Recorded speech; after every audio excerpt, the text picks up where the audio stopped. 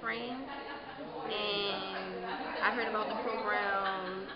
My sister actually went here about 5 years ago, and she graduated from the program, and she was successful. So I joined to succeed in hospitality, so I could become more just aware of the restaurant environment. And here I work as well as my JVC volunteer. I'm the youth advocate.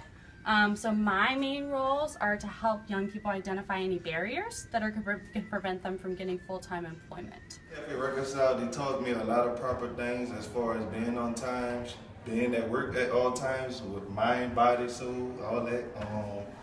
I just want to say Café Reconcile teaches you a lot of life skills. I decided to come here because at the time things wasn't really going the way that I wanted them to go for me. I couldn't keep a job and it was kind of hard finding a job. So I joined this program to help me communicate with others, communicate with my employees, and how to keep a positive attitude.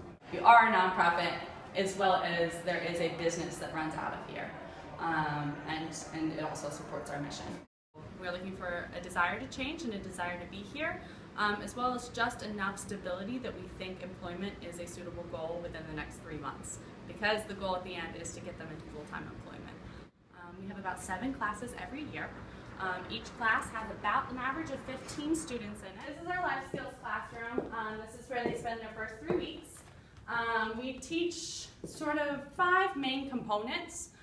We teach culinary art skills, so like basic knife skills, basic culinary arts, basic food tasting. The second component that we teach would be resilience training, so it's coping skills. The third component of this training program is self-advocacy skills. As they're becoming adults, they're 16 to 22, all of them are looking for full-time employment or looking to become independent. The fourth component is furthering your education. So students who have not completed their high school diploma work on their GED. Students that have, we have partnerships with Delgado to help them get into college there. And then the fifth component is employment skills. So how to write a resume, how to dress for an interview, all of those nitty-gritty things that you need to know to get a job. I learned hospitality, how to greet guests, how to serve. I'm in the back of the kitchen, so I'm learning how to cook, recipes. The other thing we push when we're here is something we call the 8 Habits of Success. So these are what we think is important in order to be able to keep a job, and the main lessons that we really want them to leave with. Now when they're up here, they get a bigger introduction to like what Café Reconcile is and does. So they get access to other services.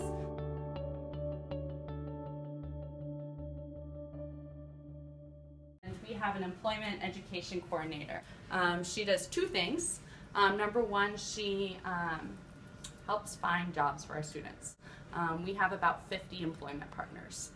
All of them at some point take our students as interns at their restaurant, and then if they do well as interns, we hope that they will hire them. If there's no space, we also help our students find jobs after they complete their internship. The Emerald Lagasse, actually Emerald Lagasse is on the 2nd floor right now having a huge event. Emerald Lagasse has been a huge partner for us, and if a student ever comes back, we have tons of young people who come back as alumni. Well, we have that internships we go on. I'm going to either two-row optional or high school to work in the cafeteria.